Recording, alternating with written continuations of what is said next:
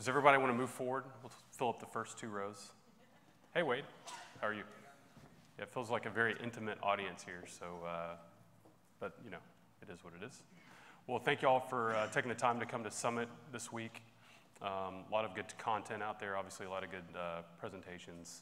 So, you know, feel pretty privileged today to have Mark here join us, and he'll introduce himself here in a minute. But everyone's aware of obviously the disruption caused by data that's going on in the energy space, whether it's oil and gas, power and utilities. And this, what Mark's going to talk about today is actually a data journey from one of our customers in Centrica and British Gas, and a group that was ultimately spun out of the innovation lab there into its own entity in IO Tahoe.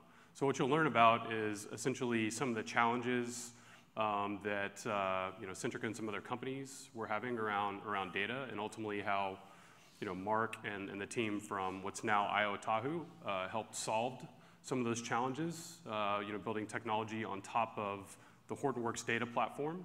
And so you'll gain some pretty good insight around specific use cases, how IO Tahoe is helping Centrica and other customers solve those. And then obviously we'll open it up for questions after that. So with that being said, I'd like to introduce Mark Miller, Chief Product Officer for IO Tahoe, which incidentally soon will be one of our partners. So that's in progress today. So with that being said, Mark, I'll turn it over to you, man. Thank you, Kenneth. Nice to see so many of you here today. Am I on? It's nice to see so many of you here today. My name is Mark Miller. Before I get into who and what I am and so on and so forth, let me introduce our parent company, which we just, as Kenneth mentioned, we've spun out. It's kind of somewhat obligatory.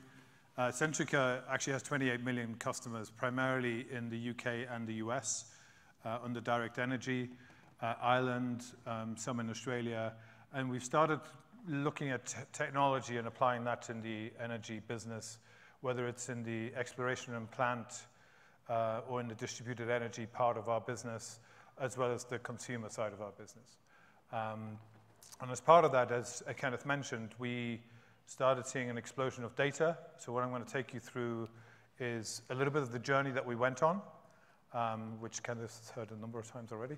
And then I'm going to explain how we decided to actually take the tool set and the capability that we created and put it out onto the commercial market. And then I'm going to talk about how that tool set is actually enabled multiple domains, as I call it, because it's not necessarily departments necessarily or business units within Centrica in terms of business outcomes. So I'm not going to necessarily spend huge amounts of time talking about underlying technology, but more about what it's enabled us to get to. One of the things that we're taking to market as IO Tahoe is the ability to have that tool set to get to a known data state on the data lake.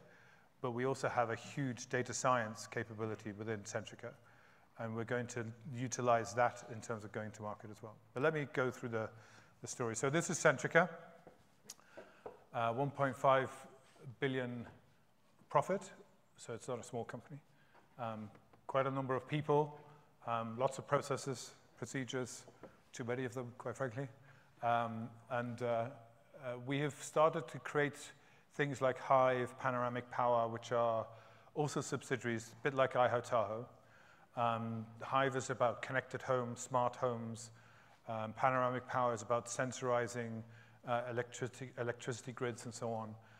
And there are a number of others that are in the pipeline that I can't talk about yet, but that's the kind of innovation and creativity that's started to come into Centrica, which is a 200-year-old company, just so you know. So let me tell you about creating a new operational model for data management, as I call it. I'll go through the story first of data management and data science and how that came about in Centrica to create IO Tahoe. Yes, that is a picture of the lake up north from here, which I still haven't been to yet, but I'm hoping to one day. And in case you're wondering, yes, I'm part British and I'm part American, so I have a screwed up accent, just so you know.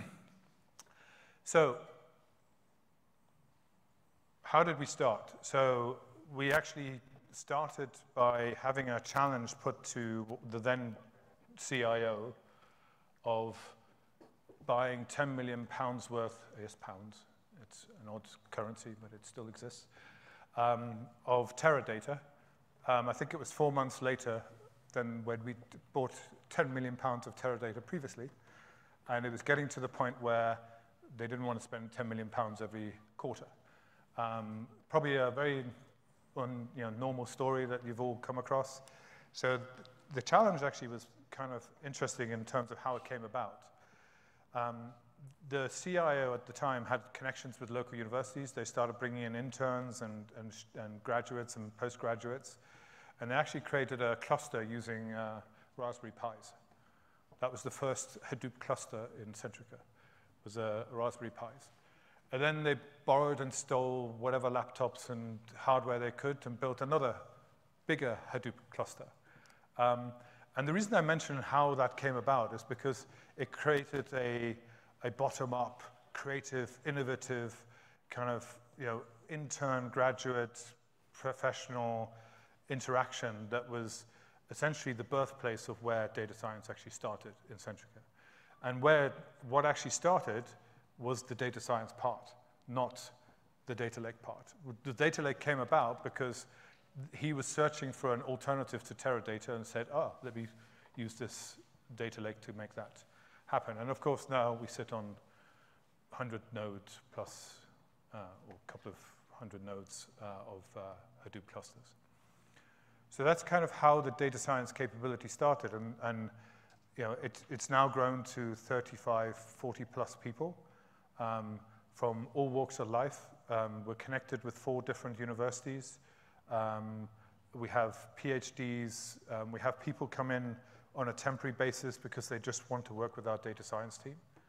So it's very interactive, very collaborative, very open, much too open for Centrica corporate in terms of the things that we talk about, including these slides here, by the way.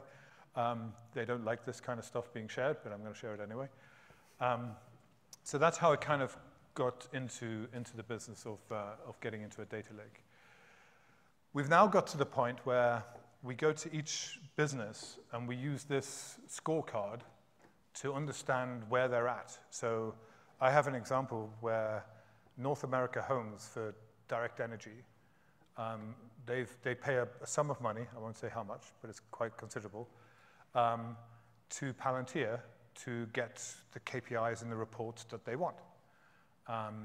They tried to do a data lake, but didn't succeed. And there are different reasons why people don't succeed. It's not always tools. It's sometimes culture. They don't have the right people. But you probably all know this story. But the culture of wanting to do self-service, of involving the business owners of the data, the business analysts, and have that self-service capability is a different mindset. Bringing that data science kind of capability into your organization is a different mindset. It does require change management. It's not just straight, and that's why data culture is on there. So we do this kind of mapping, and one of our principal data scientists is actually, I pity him somewhat. He's on his way to Houston for a secondment to set up the data science team in North America, because the data science team in North America is minimal. And realistically, that's where the value came from. You heard this morning in the keynote, that's where the value of business outcomes actually comes from. We kind of have understood that from day one.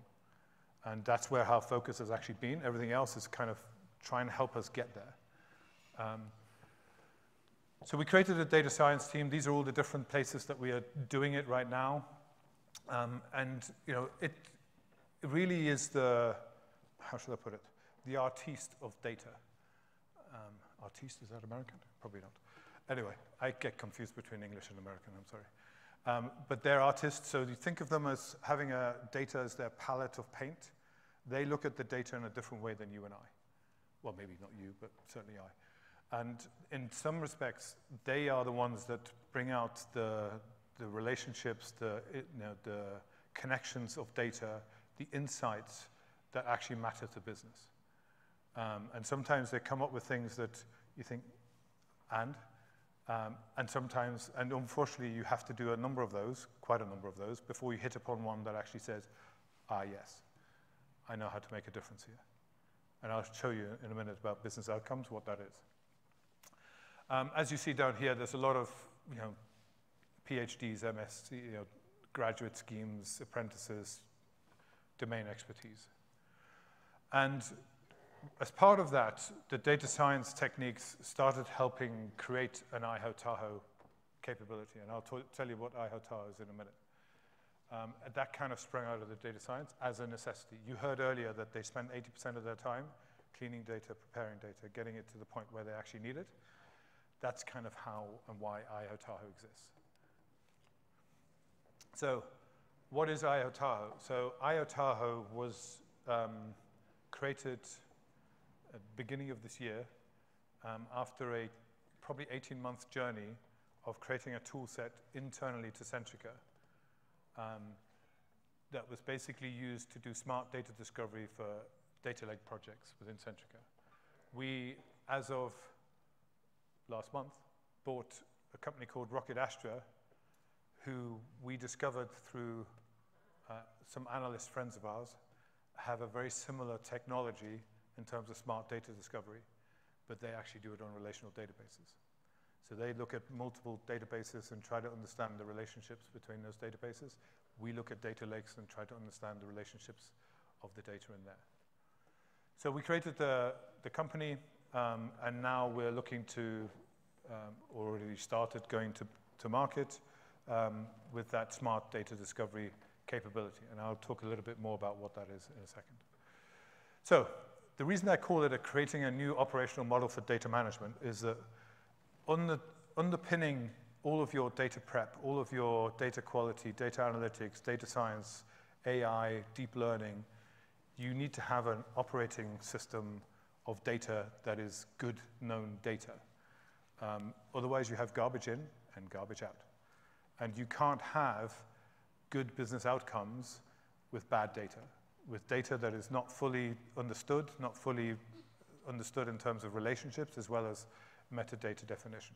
So this isn't just about metadata management before you start getting bored, as I would be. So what it is it solving? It's taking, and you've heard me talk about the increase of data, you're all aware of that, obviously, and moving it, rather than from a data discovery, manual, subject matter expert, time-consuming, and I'll give you an example. Another North American business for North America, Homes, which is the consumer side of Direct Energy, they spent, I think it's about 6 months trying to make sense of their data lake. We went in with our tool, and we did it in 6 weeks. Probably less, actually, but let's call it 6 weeks. So it's much, much faster, and no teams of people, no expertise required in terms of data engineers, data mappers, data validators. You do need some experience and knowledge of the business. You can't operate in a vacuum to be able to basically get to the point where you understand your data so you can actually do some business outcomes that ultimately result in revenue assurance, as I call it, or profit. And in the energy business, as most of you probably are related to the energy business here, revenue assurance is a big thing. Or if it isn't, maybe we should talk. So what is IHO-Tahoe? We are essentially relationships auto-discovered. So the alternative is to do it manually. What we're not is big data management, data quality, business glossary. And now our tool capability has adaptive ingestion. It has some metadata management. We are getting, it's close to a data glossary, a data catalog, sorry. And it has governance throughout the data pipe. So it does a lot of those things, but that's not where our core intellectual property lies. It lies in discovering those relationships. So in a nutshell, we build the data lake. We have the adaptive ingestion, which, to be fair, is not our strongest point, but we do have to suck in huge amounts of data. Somebody asked me earlier, It was about, I think it was Teradata asking me, strangely. It was about 10 terabytes worth of data every day. That's the delta that goes into the lake. It's growing. That was a little while ago. We then do the data discovery of that data. So each time it gets updated, a new column was added in SAP or some other business application, we automatically detect it and ingest it in. By 7:30 every morning, that data has to be ready for business use.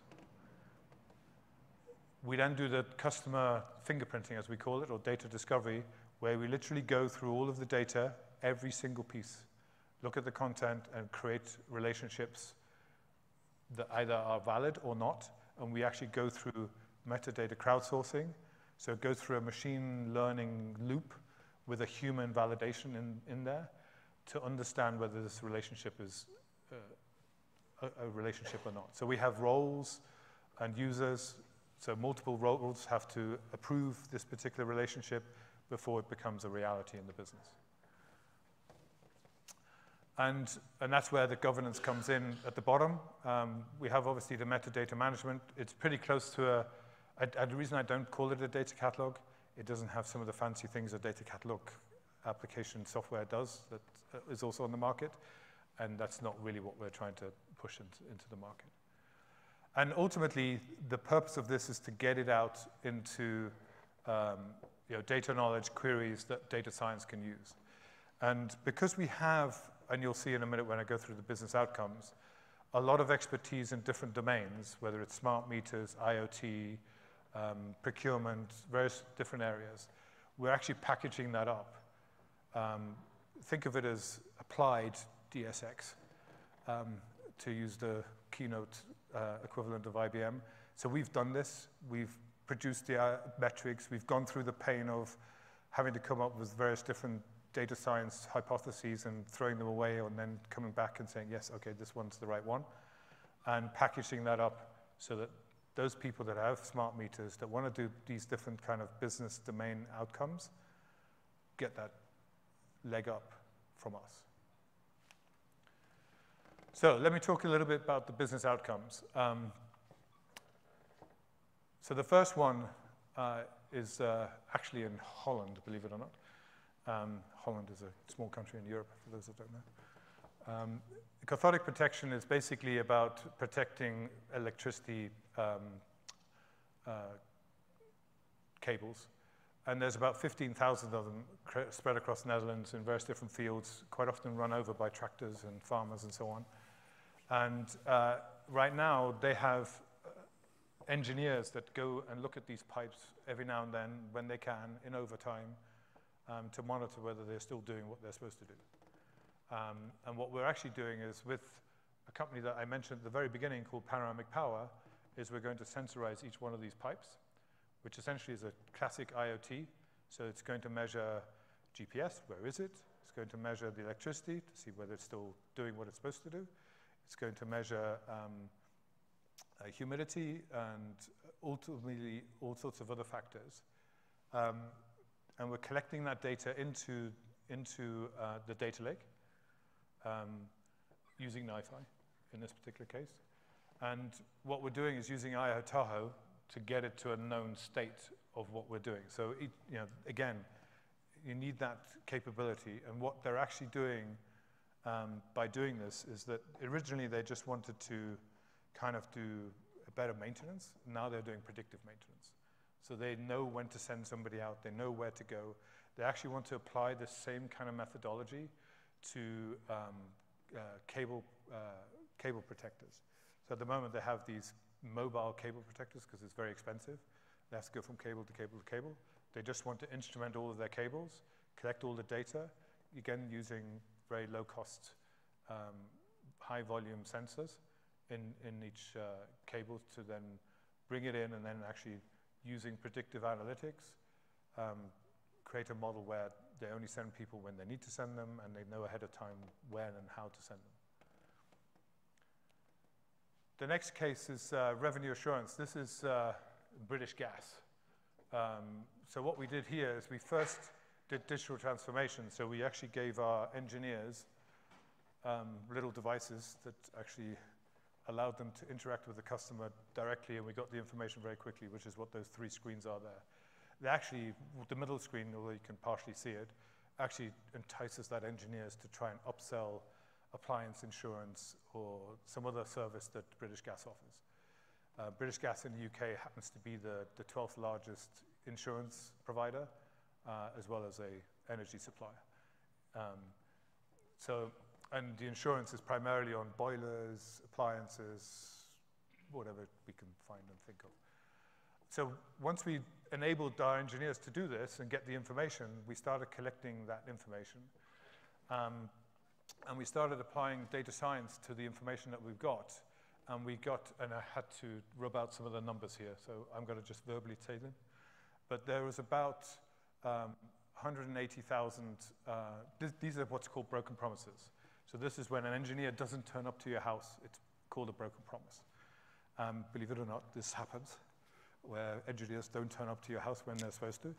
And as a broken promise, British Gas actually has to hand out a compensatory amount of money, depending on what it is. So out of that 180,000 broken promises, appointments, there was about 18,000 that were broken. And that meant we paid out about £1.8 million. Well, after we did some of the analytics, and it's very hard to see here, but basically we collected all the information about broken promises, where they are, who they were, and they did 2 things. One, they tried to make it better, so we actually had a higher number of appointments and a lower number of broken appointments, because they tried to fix whatever was broken there.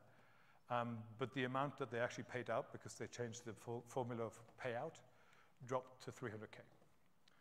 So £1.5 million from 2015 to 2016 went straight to the bottom line.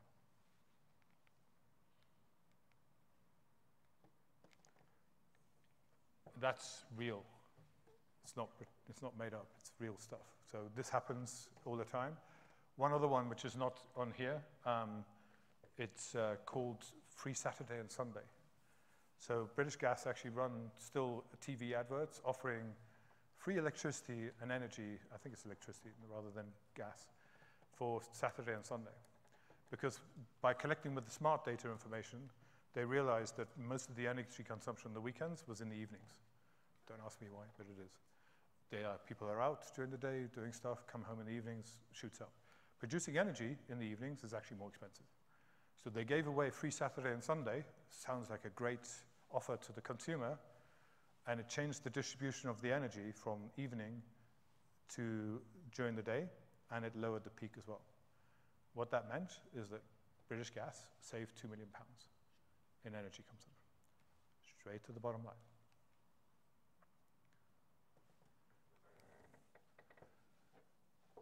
Picture doesn't make much sense without the numbers, but hey. I was told by corporate to take the numbers out. Sorry. So here's another one that actually is not related to any Centrica business.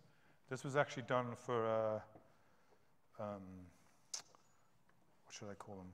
A broadband media provider, very well known, at least in the UK and Europe. Basically, they had a problem where they have 41,000 of these cable boxes in the streets. You probably see them as you drive around. There's cable boxes in the street. I actually noticed driving around here, they seem to have more of them than Europe does. I don't know what you stick in them, but there's a lot of these boxes. And this actually applies pretty much to all of them. This particular customer had a problem of not knowing what electricity those boxes were consuming. So the electricity provider were giving them a fixed bill and saying, hey, I want my, I'll give it a number, 4.5 million, let's call it that, pounds for the electricity you're consuming in those cable boxes. This supplier, this cable media company, had no idea what they were consuming. So we instrumented it using panoramic power to measure the electricity. And what actually happened is, with that ingestion of that data, and actually cleaning that data up, getting it, discovering relationships, marrying it up with location, customers, started measuring humidity and temperature, we actually started to understand when those boxes would fail, when those things would start going wrong. their previous, you'll find this funny, maybe not, but the previous way that they could find out whether their box was actually down is by having 3 or more calls in the same street or area. That's how they triangulated whether the cable box was down or not. So what they are now able to do is with that is they are able to basically change when to send an engineer because they're doing predictive maintenance, which changes how the customer perceives them. They retain customers, they get more customers because the customer experience is better, the reliability is better, and they get more insight as to what those customers are doing as well, just by measuring the electricity, and I'll show you in a minute what that means. And that insight allows them to provide a better service, which ultimately means more revenue. What they're currently looking at is that almost all of these boxes, and I did think about showing you a box, but it looked kind of, I don't know, Tonka toys, if you know what that means. They all have batteries in them, right? So those batteries actually get charged up. Actually, 41,000 of those could be a very decent virtual power plant off-grid. So they could use that battery power in those 41,000 boxes to actually supply energy back to their own boxes and their own connect. So the next one is connected homes. So this is a spin-off of Centrica under the Hive. And what this basically, this is about smart homes. So what we primarily did here is we looked at some specific elements that we had connected. Okay. Let me just keep talking without a slide. What you would have seen next is a kind of map of smart homes, smart businesses that contribute energy and other things that take energy away. And basically, we looked at some of those smart meters, smart boilers, smart appliances, and understanding what we're collecting. And we basically, using IHOTAR on top of the data lake, got a better insight of what that data is. And basically, we are actually looking to, because some of these smart homes,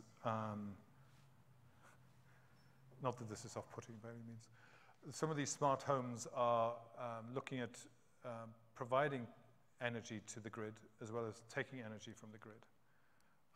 So what they're actually looking at is, a vision for a virtual power plant, so that these consumers that are currently consuming energy, as smart homes, will start providing energy. And they're actually looking at, and we actually have a pilot in a part of the UK using blockchain technology to provide those virtual plant, power plant, consumers being providers, suppliers. Not quite sure what happened to this slide, but okay.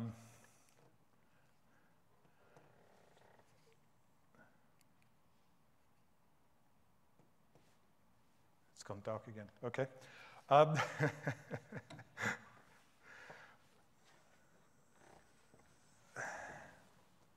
Excuse me for a second.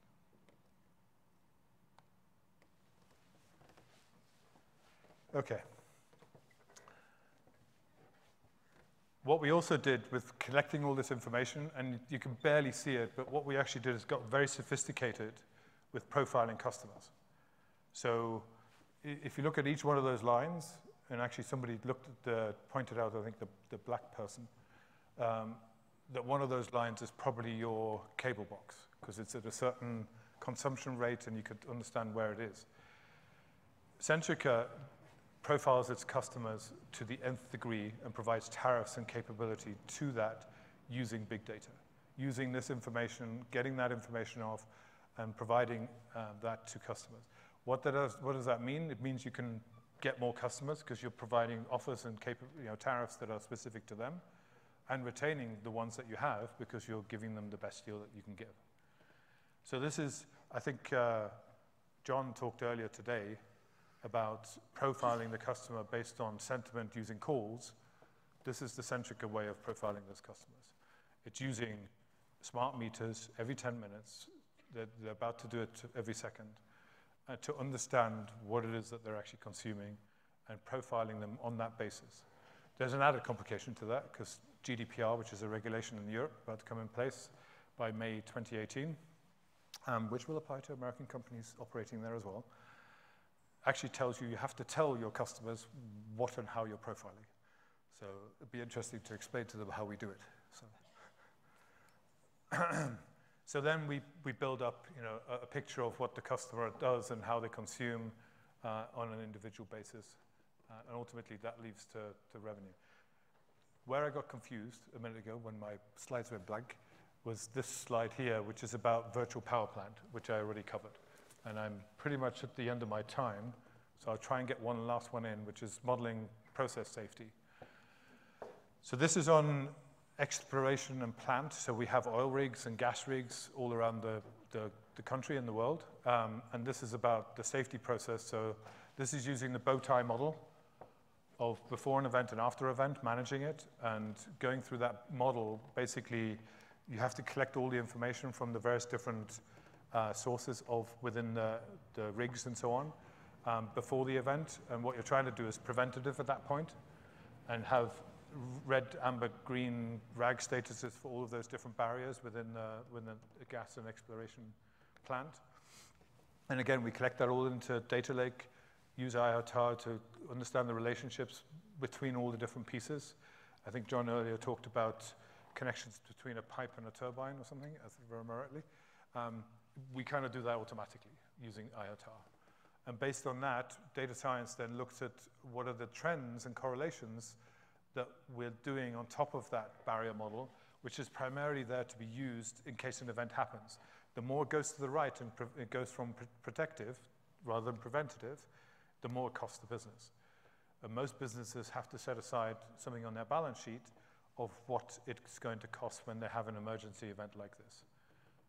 And ultimately, having more predictive understanding of what that is, how that is, changes your financial model of your business. And this is kind of a mock-up of what it would look like. It looks innocuous, but there is data behind this, a lot of business rules, a lot of rules about what turns something to red, amber, and green. I'm probably out of time, but this is procurement. It's a little bit more vertical. It's really quite straightforward. My procurement team has no idea how many suppliers it has.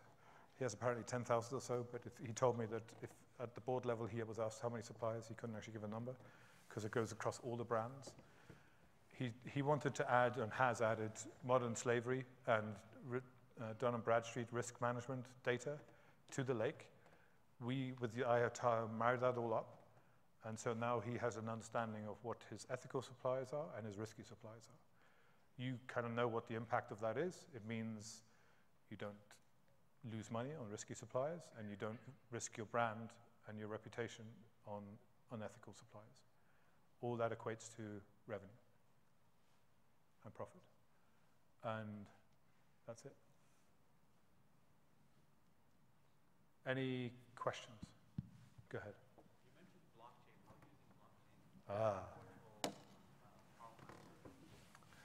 How using blockchain? Yeah. Can you just repeat the question? So just a quick question. You mentioned blockchain. So I'm just curious how you're using blockchain today for the use case. I think it was the virtual power plants, yeah. Right? Yeah. We're using it as a trusted way of getting a consumer to be a supplier to payments. That's all I can say at the moment, because I probably shouldn't have mentioned it at all. So. But it's really about payment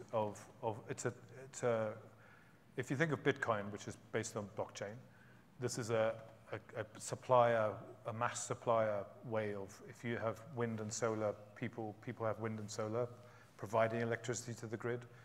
This is a payment methodology that we're currently trialing in a county in the UK. So, any other questions?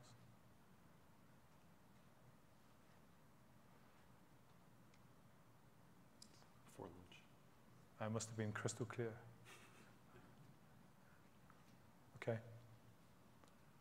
All right. Thank you very much. Thank you all for coming. Thanks, Mark. Appreciate it.